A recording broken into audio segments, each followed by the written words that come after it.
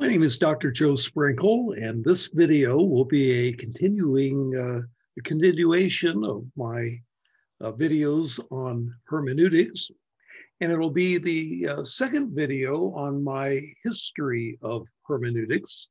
This video will concentrate on early Jewish and rabbinic interpretation.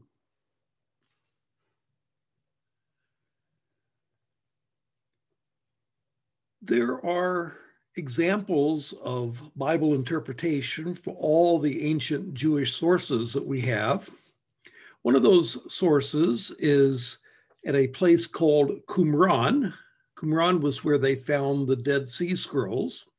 The Dead Sea Scrolls were discovered in 1947. They had been placed in jars by sectarian Jews who had settled along the Dead Sea in the first century of the Christian era.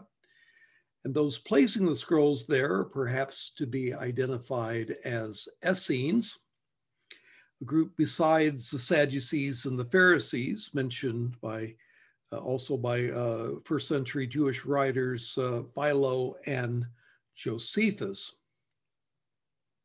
Well, anyway, at Qumran, there were commentaries on the Bible that were preserved. And scholars label these texts as pesher texts because pesher is the Hebrew word for interpretation. And the most complete commentary is a portion of Habakkuk that includes the biblical texts and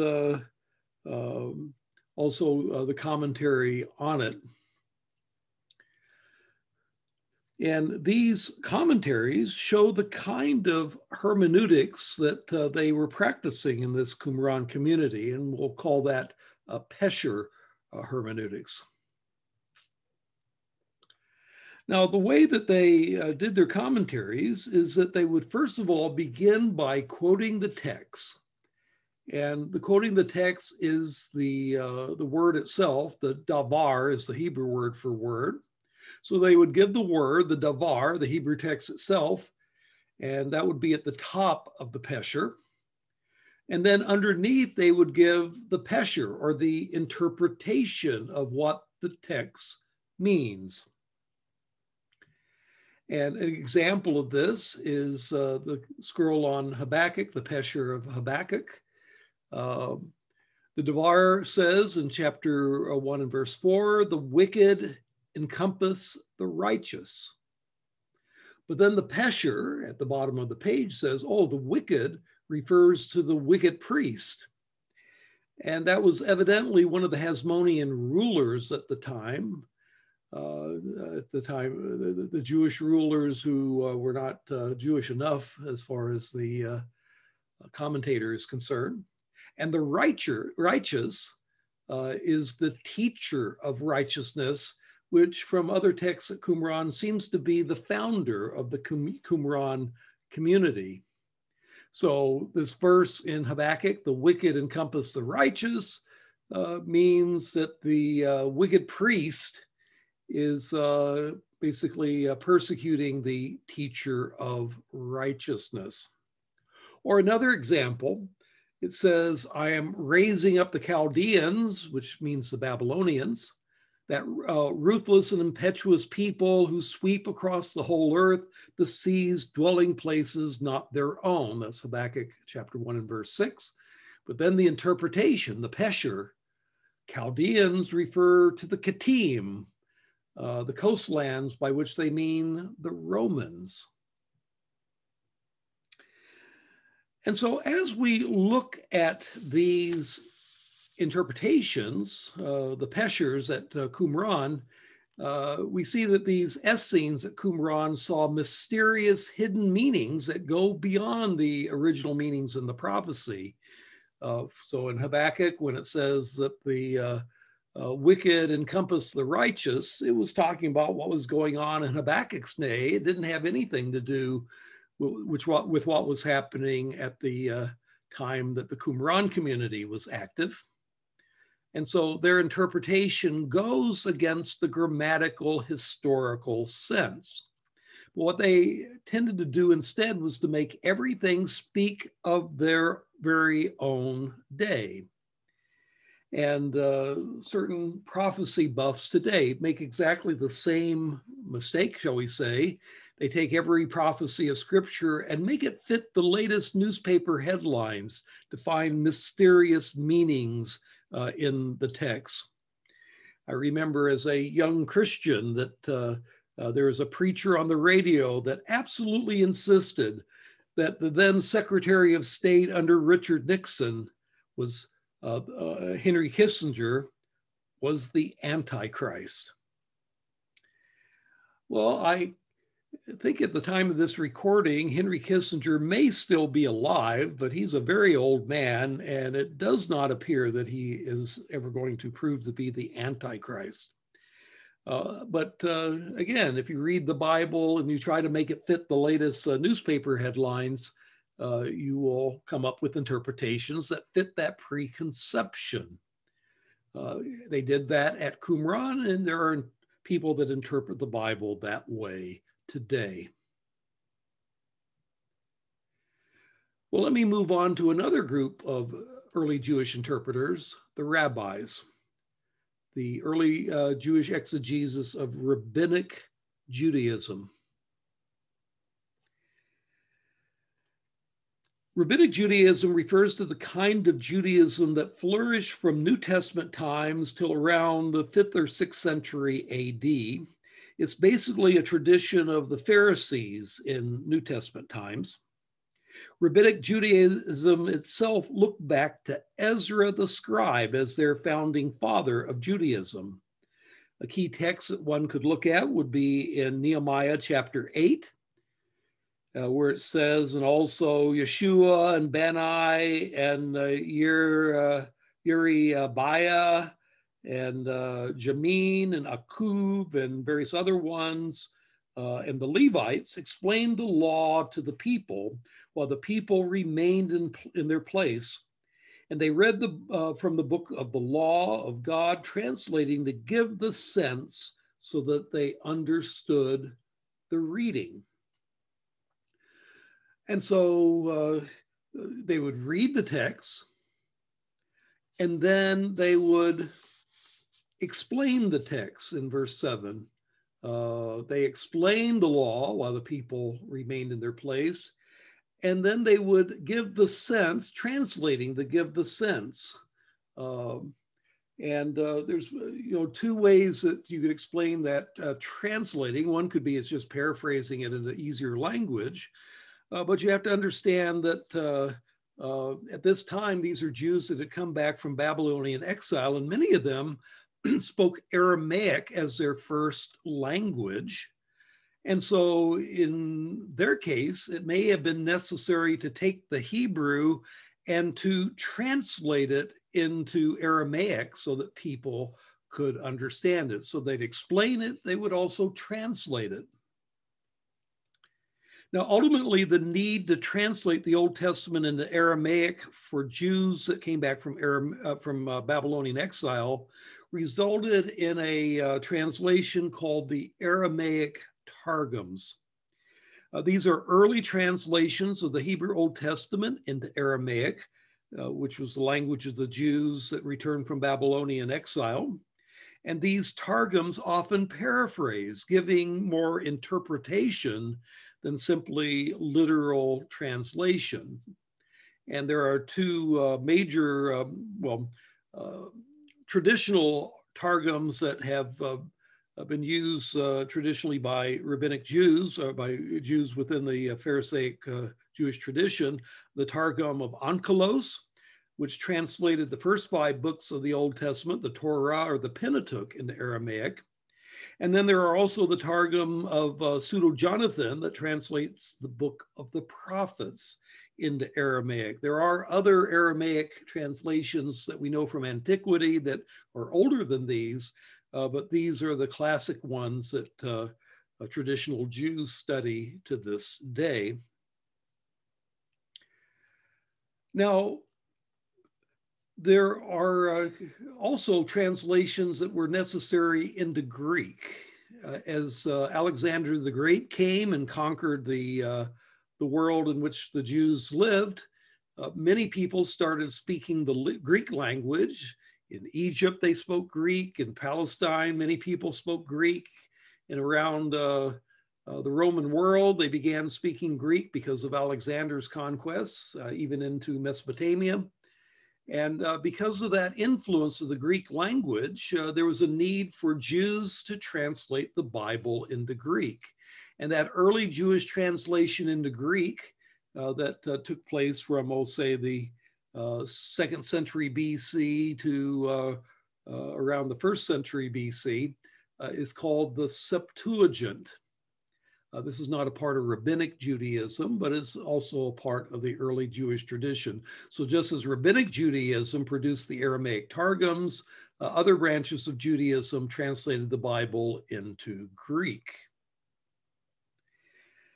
Now, behind the need for interpretation, along with the reading of the text, developed in Rabbinic Judaism the concept of oral law.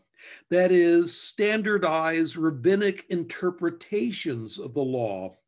The oral law represents a systematizing of Jewish traditions about the law. And it came to be written down in what is called the Babylonian Talmud.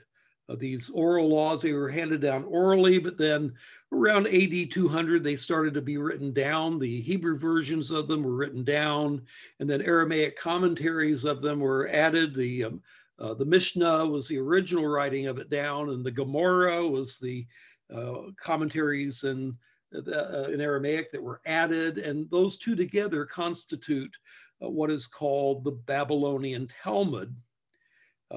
Traditions of hundreds of rabbis up until about AD 600. And in practice, the Talmud came to supplant the Bible as the object of study for pious Orthodox Jews. Again, two parts of it: the Mishnah, which was written down around AD 200, basically written in Hebrew. There's quite a bit of Aramaic in it. And it seeks to systemize the oral traditions about the law that the rabbis were handing down orally. And then there's also the Gemara, which is completed around AD 600. It's written in Aramaic, and you might think of it as a commentary on the Mishnah. And the Mishnah and the Gemara together constitute the Babylonian Talmud. The Talmud can be characterized as a great debating club. That's how Franz Delitzsch, there you see a page of the Talmud in the original Hebrew. You'd have the Mishnah in the middle and the Gemara on the outside. But it was a kind of a great debating club where they would debate over the interpretation of the text. And Delitzsch describes it as a vast debating club in which hums confusedly the myriad voices of at least 5 centuries of Jews. Now, the rabbis could go to absurd extremes in their attention to detail. So if you look at the Mishnah, it's a very, very long book. By the way, there's other traditions called the Midrash or the Midrashim. A Midrash is a Jewish homiletical exegetical interpretation of the Bible, and there are collections of these known as the Midrashim. The Midrash Rabbah is a large collection of these Midrashim.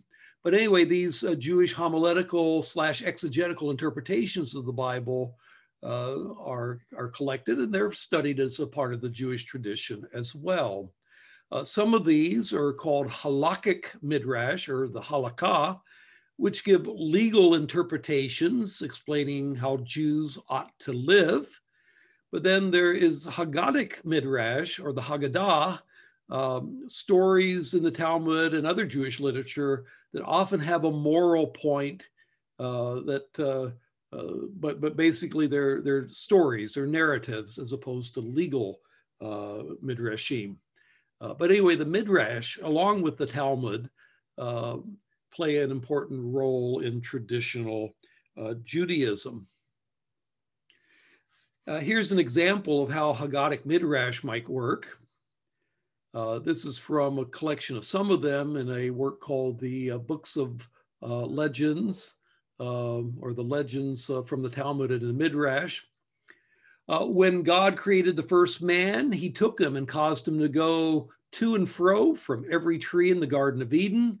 He said to him, "Behold my creations, how beautiful and praiseworthy they are. Whatever I have created for your sake.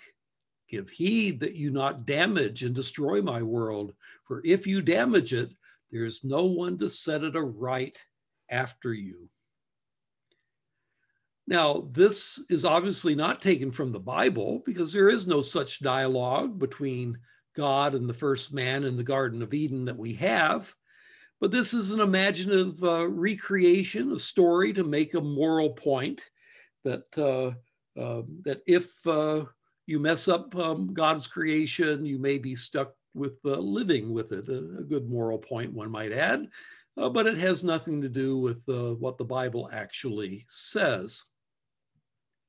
Or here's another example. When God created the first man, the ministering angels erred concerning him and wanted to say before him, "Holy."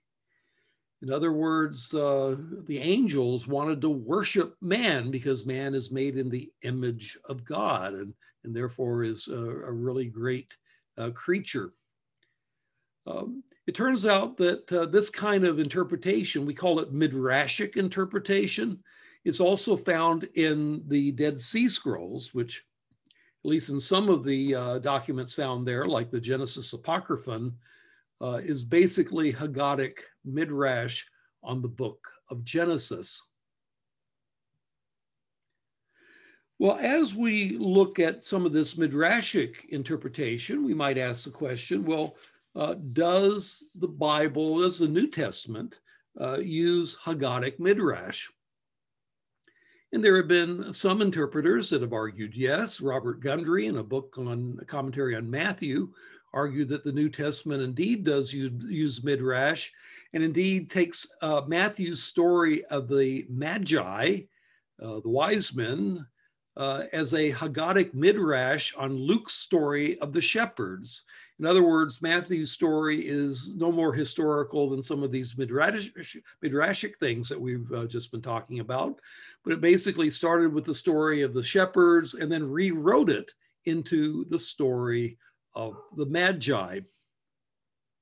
Now, I would argue against this kind of interpretation.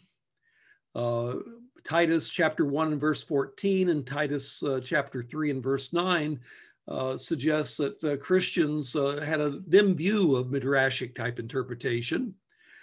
Chapter 1 and verse 14, for this cause reprove them severely, that they may be sound in the faith, not paying attention to Jewish myths and commandments of men who turn away from the truth.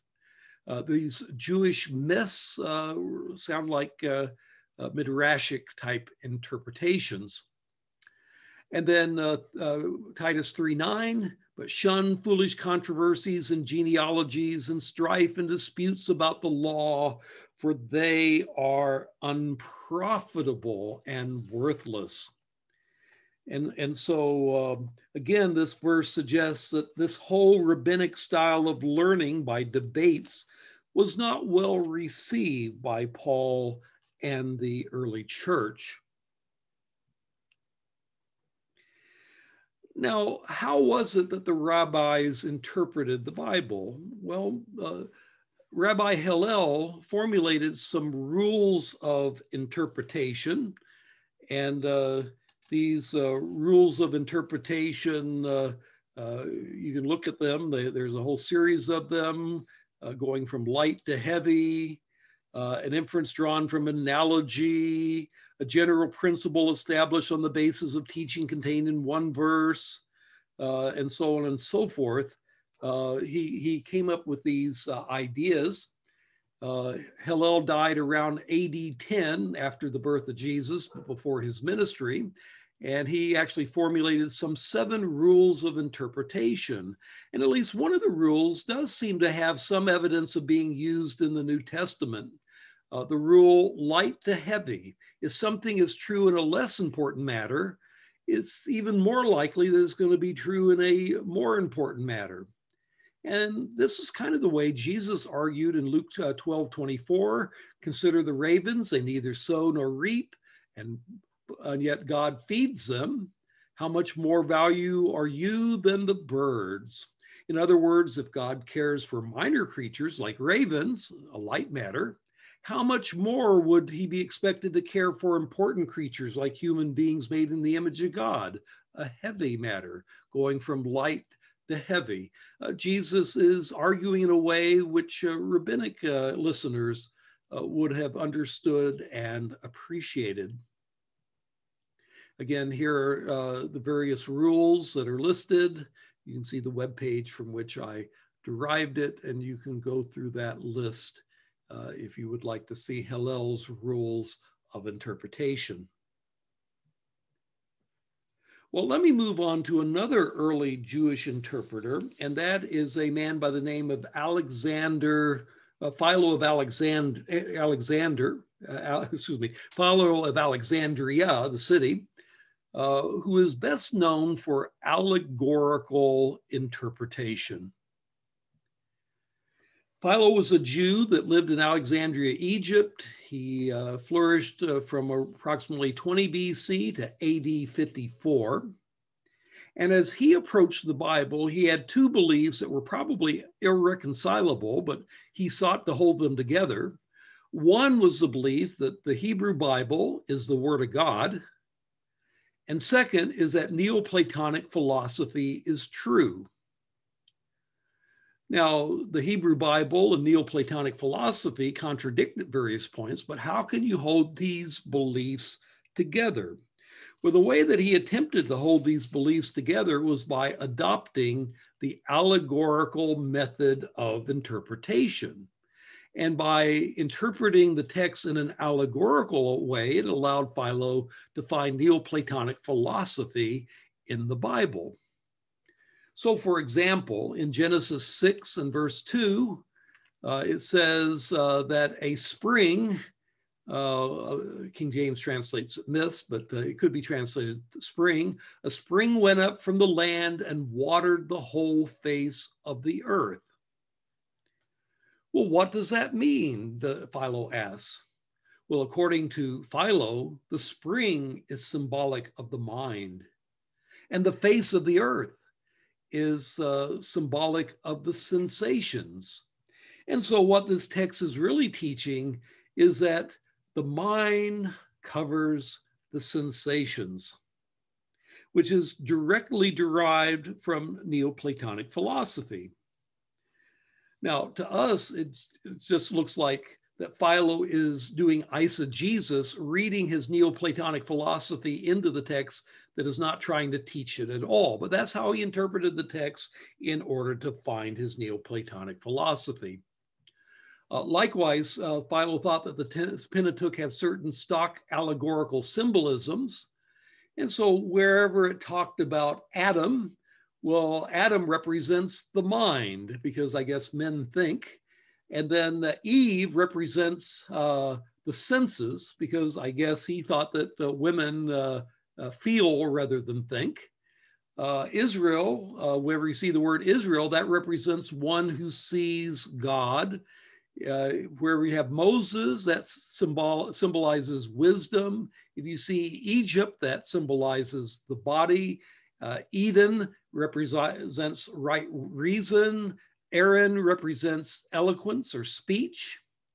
And so wherever Philo saw these words in the Bible, he would interpret them along the lines of these identifications that are listed here. And in doing so, that allowed him to read the Bible in an allegorical sense, which he believed underlay the literal sense of the text. The allegorical text being the deeper and ultimately the more important meaning of the text. Now, again, Philo's allegories are used to find a Neoplatonic thought in the Bible, and that Neoplatonic thought had kind of a twofold world. One was visible and symbolic, emblematic, and the other one was invisible and but actual. And so, behind every particular chair, there would be an ideal chair. That's kind of a Neoplatonic thinking. Behind the literal would be the allegorical. And so the goal of interpreting was to try to tease out that allegorical meaning that is hidden underneath the text. Now, Philo and the way he interpreted the Bible raises several important points. How many meanings does Scripture actually have? Is there one meaning to Scripture or many meanings of Scripture? And does biblical inspiration imply the presence of all kinds of mystical hidden meanings in Scripture? Now, this allegorizing approach is called by some teachers of hermeneutics a spiritualizing approach. A spiritualizing approach is an approach to interpreting the Bible that constantly finds mysterious hidden meanings, allegories, symbolisms in the Bible, but allegories and symbolism of which there is no obvious basis in the text read literally. And that raises important issues for us. How often are we like Philo, reading into the text a meaning that's alien to it, the way Philo read his Neoplatonic philosophy into the Bible, even though it's not there? Do we impose our preconceived ideologies onto Scripture the way that Philo did Neoplatonism? We're all in danger of falling into eisegesis, that is, reading into the text the meaning we'd like to find there instead of the meaning that is there. It's hard to be impartial. It's hard to listen to what the text actually says rather than reading our own ideas into the text. And as we see some of the issues raised by early Jewish interpreters at Qumran, trying to read prophecy with the current events, like Rabbinic Judaism, where we kind of constrain the text with our own commentaries on it, and often make other books as important as the Bible itself, and often engage in midrashic type speculation that has no basis in the text. Or with Philo's case, reading our ideology into the text by spiritualizing it in some way. We're all in danger of these types of mistakes. And so we can learn from the rabbinic interpretation and seek to do better. And so this is my video on early Jewish interpretation of the Bible. And my name is Dr. Joe Sprinkle.